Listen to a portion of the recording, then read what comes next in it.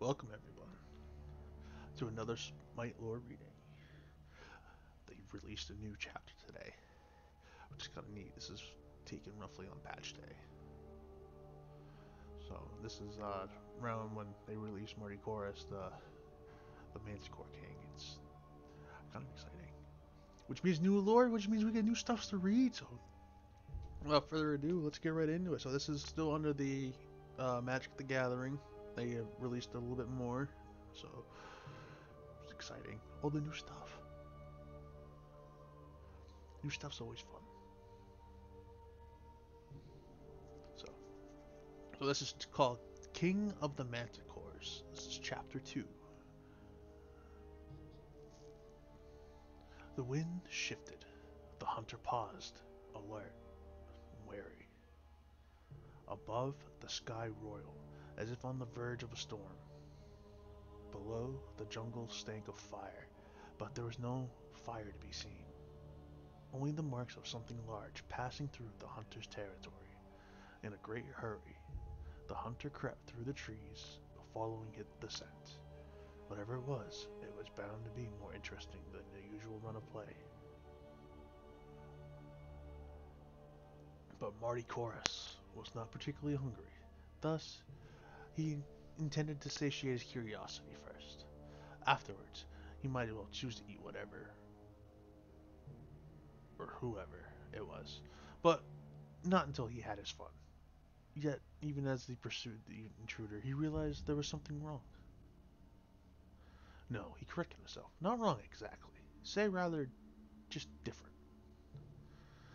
As if the world had tilted on its axis, but only for a brief moment. Something had changed.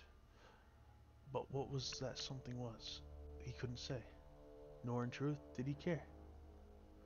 Martichoras was not, at heart, a philosopher or even particularly observant, save when he was filling his belly.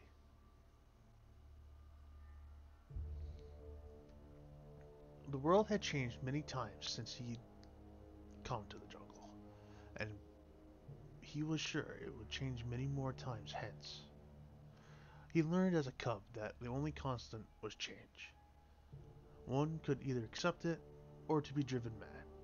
Besides, however the sky quaked, the jungle remained as it always had. His kingdom was inviolate, and his subjects, his prey, remained tasty and not too challenging. There were worse things. Even so, he wanted to know the nature of whatever he had entered this territory, and what trouble it might have brought with it. Overhead, thunder rumbled. Martichoras paused, one eye on the clouds. Though not divine, he had dealings with divinity, albeit in a distant past. Bad dealings, mostly. Regardless, he knew the sound of gods on the hunt. They were looking for something or someone. He snorted. Let them look. It made no difference to him so long as they stayed out of his jungle. The wind turned again, and the smell of fire grew stronger. He growled softly, and pressed on with the hunt, creeping through the jungle on silent paws. Somewhere up ahead, something heavy sent a tree crashing to the ground. The path widened, became a trail of devastation. Fallen trees, scorched rocks. Something or someone was cutting themselves a path through his jungle, and without his permission. Incensed by this insult, Martichoras increased his speed. Whoever it was, they'd regret it. He'd make sure of it. This place was his, and had been for centuries. For 3 turns of the Great Wheel, if not more. It was hard to recall exactly. He had never been very good with time or its reckoning. He leapt over fallen trees, his anger growing with ever passing moment. It became so fierce, in fact, it nearly cost him his life. His quarry must have heard him coming, however. Impossible, that seemed. A fiery blade swept out, nearly taking off Martichoras' head. He twists aside, leathery wings flapping to carry him up and away. A growled laughter, but despite the close call, it was always more fun when the prey fought back.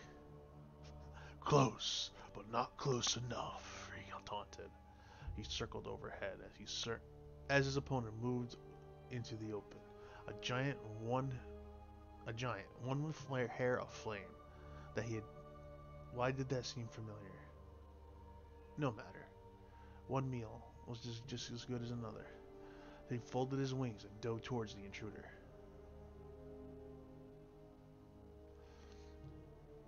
Martichoras crashed into the giant as the latter turned, and they fell into the ground in the tangle. It was like a wrestling with a wildfire. Martichoras was thankful his hide was so tough, otherwise he might have been reduced to cinders.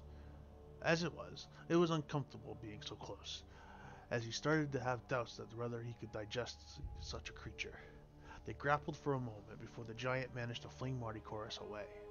The great Manticore landed lightly on his paws and whirled, sending a flurry of spines arching towards his opponent. The giant met the volley with a slice of his blade, burning the spines to ash before they reached him.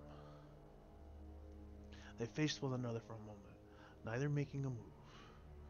Martichoras found something about the giant familiar. He never fought the creature before, though he had eaten his share of giants over the centuries. The giant, for his part, returned Martichoras' appraisal. You are not one of the gods, the giant said finally. Martichoras almost choked on his laughter. Of course not! I am Martichoras, the first king of all Manticores! He reared up as though to better display his impressive figure. The giant did not look impressed, but then, it was hard to tell with giants. I was not aware Manticores had a king, the giant said after a moment. Martichoras snorted. They didn't, but that's why I declared myself one and killed any who argued the point. And this is my kingdom you invaded, giant. Care to explain yourself before I devour you? I think you would find me a poor meal, the giant said, lifting his sword in warning, unless you like your meat tough and burnt.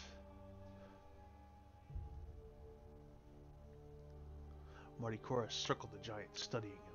He radiated power, which was reason enough to be wary, but Martichoras had killed and eaten powerful things before. Tell me your name, then, he said. It is only polite, since I have told you mine. Surtur of Muspelheim. Martichoras stopped his circling. Surtur, he growled, a name tasting funny to him, yet the sting of familiarity was there. Suddenly, he recalled where he had heard it before, and he sank to his haunches with a guttural laugh. Yeah, you're the one they got to replace me. The giant looked at him. What? Or maybe not. Maybe we just shared the same fate. For a time. It is hard to remember. Martichoras knocked on his head with a heavy paw. Being killed over and over again has that effect, I've found. Killed? Surtur hesitated, but Martichoras could see that the giant understood what he meant. The gods had their little games, and those games were cruel. You mean you were a prisoner as well? Surtur continued. Martichoras chortled and lashed his tail. Oh yes, in an earlier turn of the wheel. He stretched. They took a dim view of me eating their worshippers. The ones called Olympians caught me, and bound me with their magics, made me the prey for their hunts. He could dimly recall that time. What he remembered he didn't like. He wasn't prey, and it had been fair. And it hadn't been fair for them to pretend he was. What he had done that was so wrong after all. He shook his head. I escaped though. But everything was crackling apart. It all got put back together. But by then I was safe in my jungle, and the gods forgot about me. He bared his teeth in a wide smile. I don't think they're going to forget about you, though. I will see that they do not. Martichoras clawed idly at the earth. How did you manage it then? Surtur was silent for a moment. Something has changed. Can you feel it? As if the old chains have lost their strength. Martichoras blinked. Oh, one of those, was it? Surtur looked at them. One of what? Martichoras inspected his claws. A new cycle has begun. The gods must have ended the world again. He sighed. They never learn. Ended the... Sorry again. When did this happen? Martichoras shrugged. It always happens. He drew the circle on the dart. It is a cycle. The gods grow arrogant. Something happens. The war breaks out. Things fall apart. Sometimes it takes centuries, sometimes not. You get used to it. Surtur stared at him. That is not how it's supposed to happen. Martichoras shrugged again. I don't care. Whatever the cycle, the jungle remains the same, and I remain its king. That's all that matters to me. But they made you a prisoner, Surtur protested. Martichoras snorted. I am not a prisoner now. Now I am a king. What does it matter from what I once was, when I am now something better?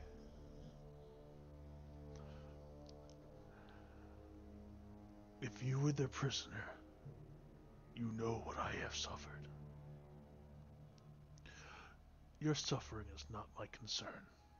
Martichoras hesitated, still curious. What do you intend to do next? Part of him hoped he wouldn't have to kill Surtur. He felt some small kinship with the giant. Perhaps Surtur would prove wiser than the rest of his kind, and simply depart in peace. Flames flared along the length of Surtur's sword. I will punish them for their temerity. Good luck with that. Martichoras yawned. He turned away. The conversation was starting to bore him.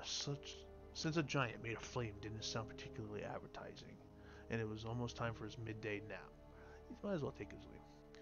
I give you safe passage, said Surtur. Leave my jungle, and we'll have no trouble. Wait, Surtur called. Martichoras paused. He glanced back at the giant. What now? Help me. What? Martichoras frowned. What? Help me. Don't you want to make them pay for what they did? Martichoras laughed and sighed. Revenge doesn't fill my belly. Revenge doesn't keep my territory safe. But it can. It might. Surtur looked up. They will follow me here. They might even find me. He looked at Martichoras. They might find you too. And what then? What do you think will happen, O King of the Manticores?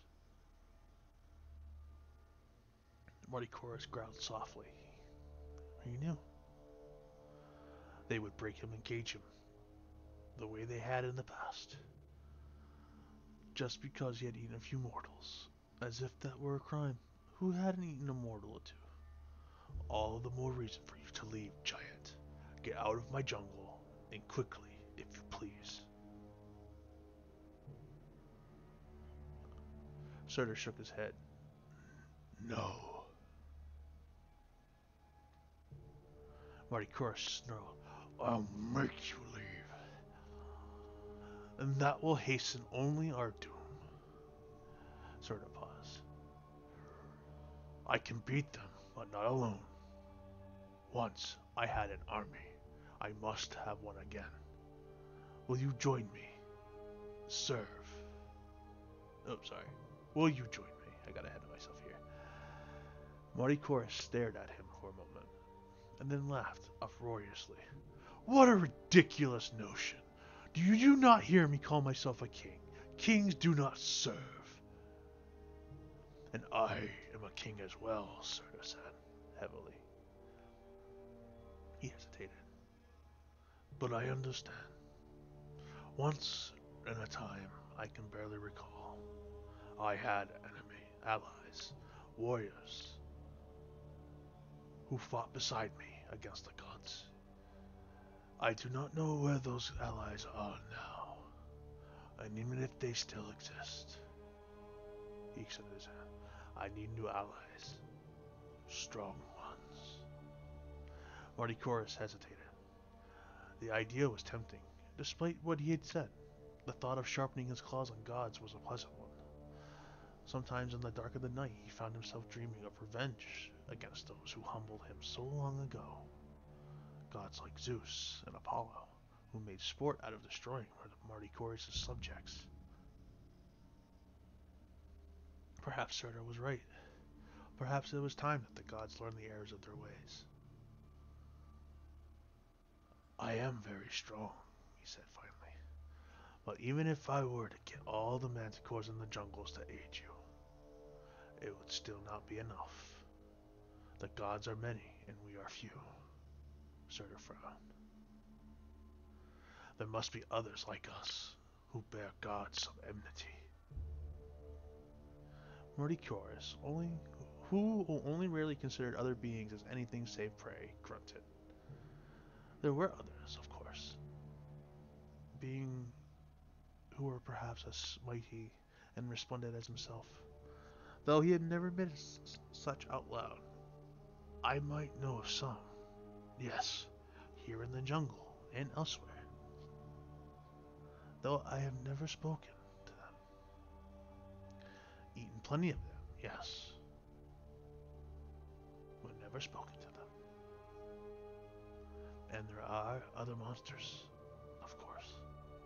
Sir paused. Monsters?